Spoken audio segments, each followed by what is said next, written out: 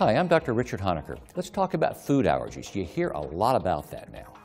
When I was a kid, there was no such thing as the peanut table, and now every school has the peanut allergy table for the kids who have peanut allergies, and they can get really sick.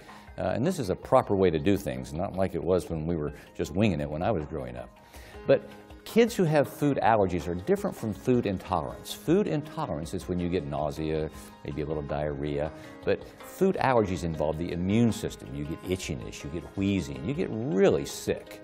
The main culprits are peanuts, you've heard a lot about that, milk, eggs, shrimp, and fish. Now, most kids will outgrow the milk and egg allergy. They will not usually outgrow the peanut allergy and some of the others that we mentioned. So you have to be real vigilant to keep them away from those things for probably their whole life. So it's not like these are more frequent. About 5% of kids have food allergies. It's just that we're more cognizant that these are out there, and we can do more to help prevent these kids from getting really sick.